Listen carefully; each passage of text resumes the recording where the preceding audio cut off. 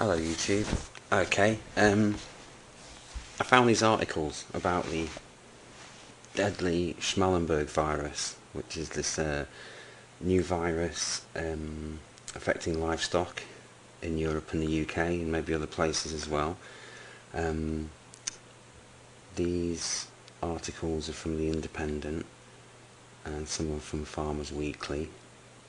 Okay, lambing season left blighted as deadly Scmallenberg virus. It should probably say something else after that. Farmers fear livestock crisis after thousands of animals killed by Schmallenberg's disease. Okie dokie. So it says, tens of thousands of lambs have been stillborn or deformed throughout Britain. Tens of thousands as a result of the deadly Scmallenberg virus, with the industry bracing itself for what could be a blighted lambing season. In infected flocks, the rate of lamb loss has been between 25 and 30% on average, according to the National Farmers Union livestock chief, who has lost 40% of lambs from his early breeding flock to the emerging virus. And so it's been reported on more than 1,200 farms across the UK, but there are fears that the disease is being underreported and that government is not taking the threat seriously enough. And so, okay, so 1,200 farms, let me see, okay, there's quite a bit to get to, so forgive me for this, but it's well worth just hearing it out. Schmallenberg first appeared in eastern England more than a year ago, so that's like, they say November 2011. It originated in Germany, blah blah blah. Okay, well, what is Schmallenberg virus and what are the symptoms? Okay, so here we are on Wikipedia. In full name given to a recently isolated orthobunya virus. Yeah, really. Initially reported in November 2011, causes congenital malformations and stillbirths in cattle, sheep, goats, and possibly alpaca. It appears to be transmitted by midges. Okay, which are likely to have been most active in causing the infection in the Northern Hemisphere. So Northern Hemisphere summer and autumn of 2011, with animals subsequently giving birth from late 2011. There's anything else that says much down there. Okay, symptoms: fever of short duration, diarrhoea, and reduced production of milk in cows.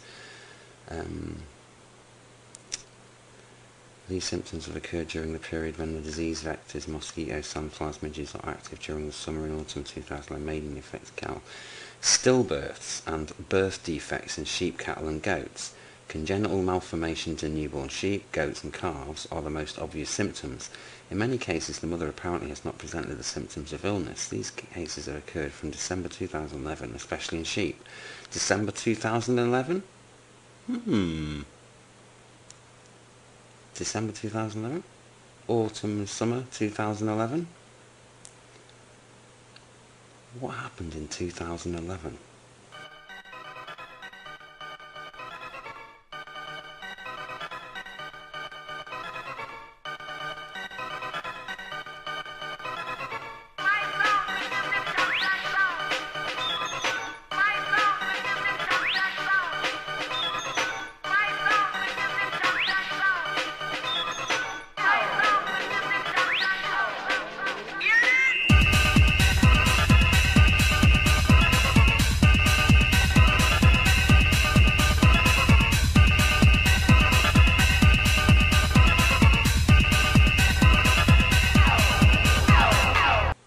Cause fever of short duration, diarrhoea, and I'm not sure, reduced production of milk in cows. Obviously, if you're ill, you're probably not going to make much milk, and stillbirths and birth defects in sheep, cattle, and goats. Now, when I read this, I thought I've heard this somewhere before. Now, 680 would be 20 times background, my background. There you go. So, well, obviously the rain that's falling is more... I wasn't expecting that.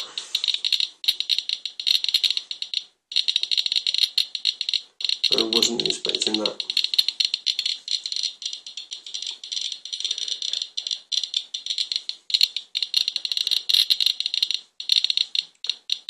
(1,130 CPM).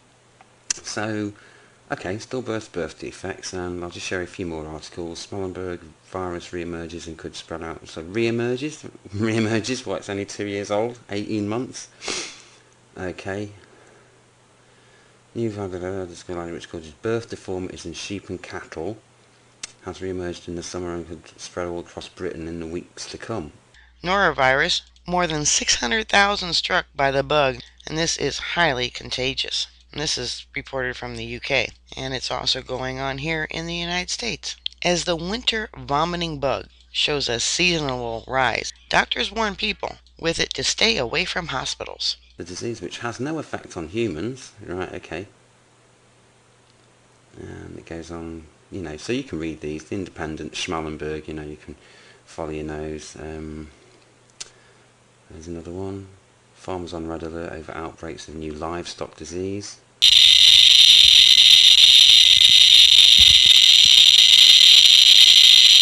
Yeah, so you get the idea. But here's the point, right? I was thinking, okay, congenital birth defects, stillbirths, and the infected animal gets diarrhoea and fever. Que é isso? Oh my god.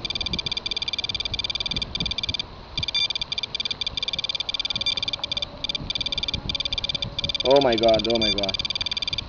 Daniel, tá vendo isso, Daniel? 13, Daniel! Next to one of these other articles, after 26 years, farms emerged from the cloud of Chernobyl. And so, when Chernobyl went up, there's still a lot of fields and farms in England where you can't grow food or rear animals because of the radiation. Some 9,700 farms and 4 million sheep were placed under restriction as radiocesium-137 seeped into the upland soils of England, Scotland and Wales. 26 years after the explosions of Reactor 4, restrictions remain on 334 farms in North Wales and 8 in Cumbria, but as of today the Food Standards Agency regulation on these farms were lifted, giving long-suffering livestock owners cause for celebration. Good morning, it's the 7th of July, 7 AM in the morning, and flooding seems to be subsiding now, but I'm going to do an experiment here. We can now move our sheep freely, and we can sell our lambs at whatever time we want.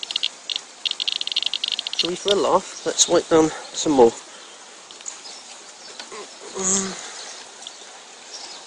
Yeah, why not? I'm already being irradiated, let's get some more. Radiation's good for you, especially if you smile, that's what they've been telling the Japanese, isn't it? To be honest with you, that's a lot. Well, please have enough videotape left. Let's put more water out. Any guesses what this is going to be? Let's see if we can get up to about 70. Okay, so just by chance, they're lifting the, so when was this published? 1st of June, so that's 6 months ago. Alright, and there's another Schmallenberg, grim picture for 2013. Researchers at Nottingham University say Schmallenberg virus, which causes deformities and neurological defects in unborn lambs and calves, has made a grim return this year. Virology expert, blah blah blah blah blah. Times, here we go, listen to it go.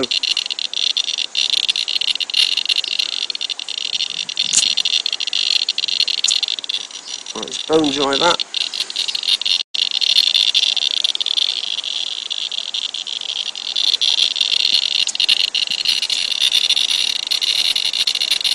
£76 back round. 18 times. 10.28 microsieverts. 11.79. 13 microsieverts.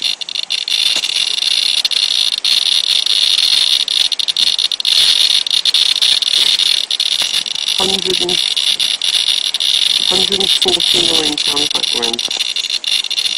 I make that.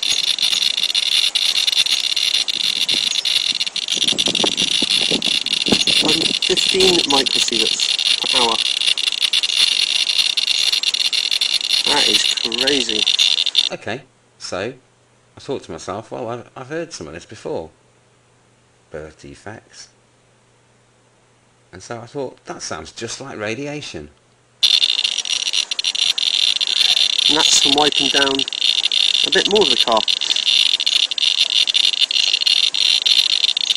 Findings. A significant positive association was found between the risk of a baby being stillborn and a father's total exposure to external ionising radiation before conception. Just in the odds ratio per 100 millisieverts or millisieverts, 1.2495%. And okay, not very good with the numbers, but the risk was higher for stillbirths with congenital anomaly, and it was highest for the 9 stillbirths with neural tube defects. The statistical models predicted that their association. Well, yeah, okay, so you get the idea. So, a significant positive association was found between the risk of a baby being stillborn and the father's exposure to radiation. Right, okay. So, I get the picture. Some 250. So, let's take the leathers bonnet card in.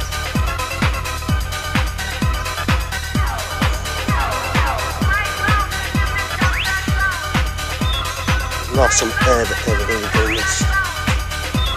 Some rainwater there in the car.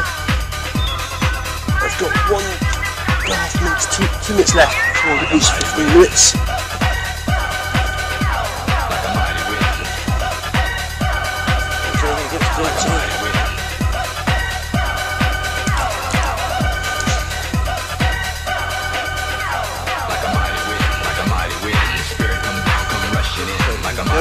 Like a mighty wind, spirit come down, come rushing in. Like a mighty wind, spirit come down, come rushing in. Like a mighty wind, like a mighty wind. 15 microsieverts we had. Spirit come down, come Who's the winner? Spirit come down, come rushing in. Spirit come down, come rushing in. Spirit come down, come rushing in. Spirit come down, come rushing in. Spirit come down, come rushing in. 94 times, 113 times. Sorry, 110, 113 times. I think that's right, I've lost count. And then 15 microsieverts. 17. 20 microsieverts. And we've watched me do this on live, and this is wiping down most of my car and get on the neighbour's car. 24. 2 microsieverts.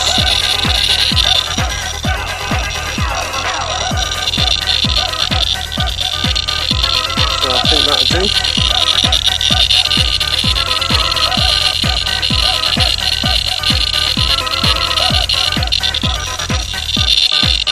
If it wasn't raining, I would have checked the camera, but right, there you go.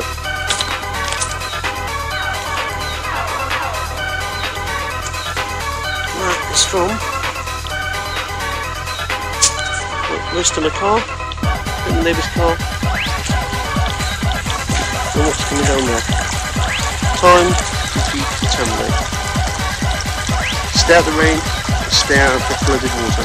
Bye.